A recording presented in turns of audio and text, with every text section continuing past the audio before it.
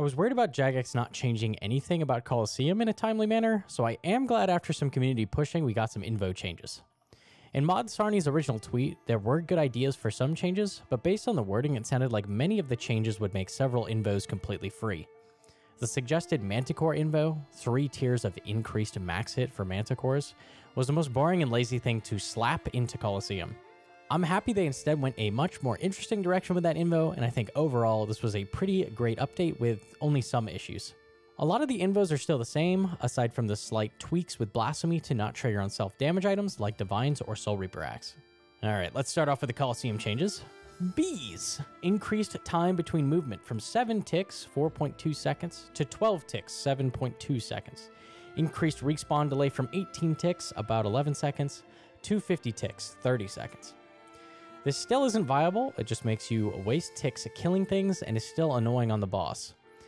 This Invo can really only be used for pure wave farming as it makes the boss nearly impossible. They really should just make these the same as Zebak Jugs, adding no attack delay and simply requiring 1 tick to attack them. This allows for some neat time saves and interesting play if you are very skilled, giving free bonus splats from a 1-tick Scythe, free 1-tick Venator ricochets, or free 1-tick Chins. It also just generally makes them less annoying. Doom! Doom stacks reset to 0 at the end of each wave. Death is guaranteed at 15, 10, or 5 stacks of Doom depending on the active modifier tier. Doom stacks will only be applied by Colosseum sources. Instances of self-dealt damage like the Soul Reaper Axe or Divine Potions will no longer add Doom stacks. Level 1 for almost any player is a completely free Invo. I went and counted and I actually would have died to the boss my first completion with even Doom 1. I actually had 17 hits total, so this may not be a completely free take for a first cape. I think after completing first cape, most people would take tier 1 and tier 2 with no issue. Tier 3 I take now for speedruns for free Invo. I take no brew, so tanking 5 hits just kills me anyways. I wish they would have made it so you keep some remaining stack at the end of the wave. I would just subtract 5 stacks per wave to keep it from being completely free for most players, but also not making tier 3 any harder than it already is. It would also still encourage avoiding stacks if possible. The Doom Scorpion has been replaced by an entirely different invocation, Manti Mayhem. Manti Mayhem has 3 tiers of upgrades, each making Manticores more dangerous. Tier 1 adds an additional projectile per orb, meaning you'll get hit twice as many times for each attack, making hits off prayer more punishing. This also accrues 2 stacks of Doom if you have that. Tier 2 adds a Venom effect to any damage received from the Manticore's attacks. Tier 3 removes the forced melee orb in the final slot of the Manticore's attack sequence. Effectively, this makes the order of attacks totally random. At first, this was just proposed as a scaling damage to Manticore DPS each tier, no new mechanics or anything. This is a much more interesting direction to take this than just pure max hits. Learners likely will avoid this as 1 missed orb flick will almost always smite your prayer and get you killed. The Venom requires 2 Sanfew doses to cure, making average runs tighter on prayer if you either waste doses or end up bringing anti-venom. I have been using Lunars with Spellbook Swap, using the Ring of Shadows to smuggle runes to allow me to spam the spell Cure Me to negate this. Tier 3 is what I suggested they do with the Manticores to add complexity and something interesting to the Invo choices. But it does make some solves a lot harder. Much of the time this doesn't even do anything. Rarely you will get a stack that requires a unique Z solve when it normally wouldn't. Sometimes this is even helpful and allows stacks to work that normally wouldn't. When taking this in runs, I died multiple times from being smited by missing a flick or misclicking out. We're going to get back to that. The average missed orb hits for close to 50 damage and will almost certainly instantly smite you as well with Blasphemy. I decided for speedruns that taking this is pretty bad and instead started opting for a combination of Doom, Myopia, and Flare. Tier 1 really needs to be shuffled to the 3rd tier. It's by far the most dangerous upgrade. Double damage does not compare to slightly harder pillar stacks sometimes or some Venom. Tier 1 should be Venom, 2 orbs, 3 double damage. Myopia. Myopia now affects auto-cast spells. Manually cast spells remain unaffected. So this is beyond a dumb change. You should never be auto-casting in the first place as it has a 1-tick delay on your cast. Basically, this just makes it a bit harder for early wave farmers. This simply should always apply the penalty, auto-cast or not. Spells should not behave differently with auto-cast versus manual ever for any reason, especially with them talking about removing the auto-cast delay in the future. Fix it or don't Frankenstein fix a bug for no reason. Relentless? Tiers 1 and 2 now cause enemy attacks to ignore 33% and 66% of your defense, respectively. Tier 3 is unchanged and ignores all defense. Bonus minimum hits from this modifier remain unchanged at 1, 3, and 6 per tier. This is what I wanted changed with Relentless. Before was a basically turn off your Justy/Torva button. and you'd never pick it unless it was boss. Tier 1 is very viable, but I'd probably still avoid Tier 2 and definitely Tier 3. This has changed it from a never pick to a potential pick in later waves.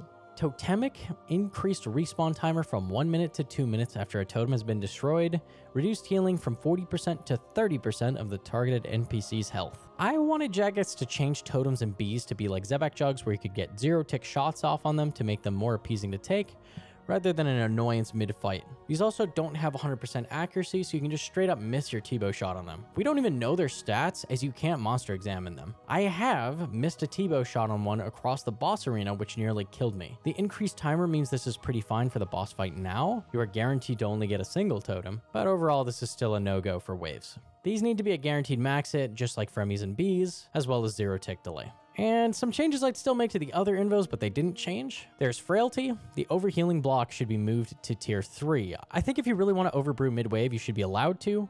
The punishment is you're wasting your brew. It makes it so Blasphemy is always the starting invo and makes the start of Colosseum boring and not really a roguelite. If they make Glory affect loot, which they mentioned on the Q&A, then making this the difficult but more loot choice is probably fine. Re-entry, this really needs a rebalance to make it a potential choice. This is the most interesting invocation, but also is just too punishing to ever pick usually. Tier 1 should not be permanent at all and dissolve after 15 seconds or so. This would prevent those cases where you literally cannot reach a mob because you painted the one tile in front of it, but would still require you reposition and do something else while it disappears. Tier 2 being when the permanence for the wave begins, and Tier 3 being permanent for the Colosseum makes a lot more sense to me. Volatility, I don't know what they could do to this to make it a little more visually clear that something will blow up, or a range indication of where it will explode to. Maybe an animation showing a shockwave that sucks in from the area this affects and then exploding would probably work quite well. Tier 2 could have 2 rings of the shockwave from further away to show exactly what area this affects. Sparks on the mob to show that you have volatility active would also help a lot. The skill with this is mostly just remembering that you took it, which is annoying. Runelight could also just be allowed to dynamically throw a radius marker when things die, showing the area they explode. Ooh, big cheating alert. Ooh, big cheating alert. Gnomonkey has suggested a cheat hack injection code line break hack. When Jagex fails on indicators and don't have the budget to add them, Runelight is capable of filling the gap. Also, change back to Fremmy Archer. It was actually really refreshing for both casual and speedruns. Venator ricochets off archers on your targets was slightly better than scything, and a mobile medkit you can rely on was also pretty interesting. Loot changes, I don't mind these being more common. I saw only a few drops day 1 and nothing since. The problem is all the rewards aside from Quiver and Colosseum are dead content. Echo Boots, or Clown Shoes as I like to call them, recoil 1 damage on a hit spot taken per 4 ticks in a 3x3 area around you. These boots are roughly 1/5 as effective as a recoil ring, which came out in 2004. Even at Vardorvis or Duke, where you constantly take chip damage, these are likely not worth using over Prims. Glaive. This is outclassed by Dragon Warhammer and BGS except at Maiden and Mega Scale Chambers, which makes it too niche for a good reward from something that is considered the hardest content currently in release. Even with it being uncapped defense, most monsters have high enough range defense that landing the spec isn't worth it over a ZCB spec. The percent of defense drain just simply needs to be increased. This doesn't need to be a super niche item, it's the rarest reward from Inferno level content. It is allowed to be better than the Dragon Warhammer, a drop from a Slayer mob, and the BGS, a drop from the easiest God Wars dungeon boss. 15% per splat for 30% drain total on both landing seems more than fair and allow it to compete with the other two without replacing them. It's currently 10% each for 20% total. Even if it drained 40% total, I would be more than happy with that. These items should be good. Sunfire armor is a troll. It's good they made it obtainable in the early waves like they promised on release, but nobody in their right mind is farming Colosseum for this armor set, even Iron Men. This is Fashionscape armor at best. I'm okay with funny cosmetic if the other drops are actually somewhat useful. Side note, please fix the hitboxes. You can literally click between the NPC's legs and armpits. Accidentally clicking through a monster and eating the entire other side of a pillar stack because of a bad stick figure hitbox is helpful for no one. I have never once clicked between a mob's legs and gone, yes, I want to click behind you. The Serpent Shaman has a box around him, but all the other monsters have a pixel-perfect outline around their hull with expressive attack animations. It's 50-50 whether you click through or not. The glory system is still completely useless, and reworking this for glory grinding runs is boring.